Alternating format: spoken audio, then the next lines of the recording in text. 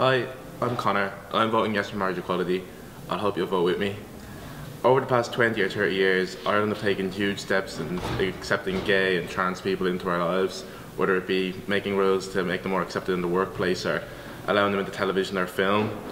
But I think it's about time we stop taking baby steps and we take that big leap into the future. And the only way we can do that is by voting yes to this next referendum.